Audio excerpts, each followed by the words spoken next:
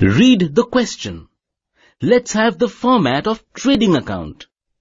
Firstly, we begin with the debit side. Look carefully. Here, we don't have opening stock. For the time being, let's proceed further.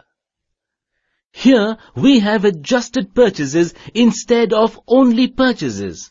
Now, what does this adjusted purchase mean?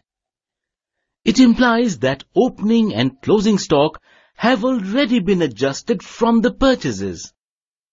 Algebraically, adjusted purchases is represented by this equation.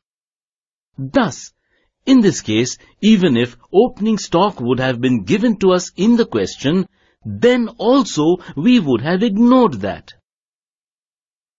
Similarly, for closing stock also, we won't be considering it in the trading account.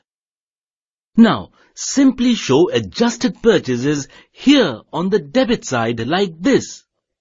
Next, we transfer both these direct expenses to the debit side of the account.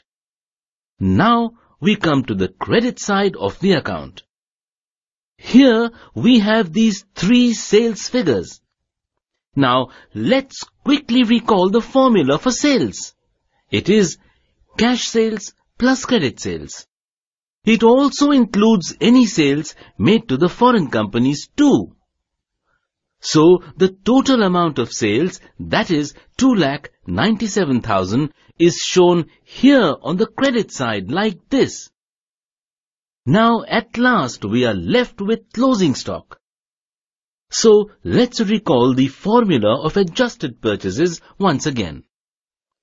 Here, we can see that closing stock is included in adjusted purchases. That means if we show closing stock in the trading account, then we will be double counting the amount of stock.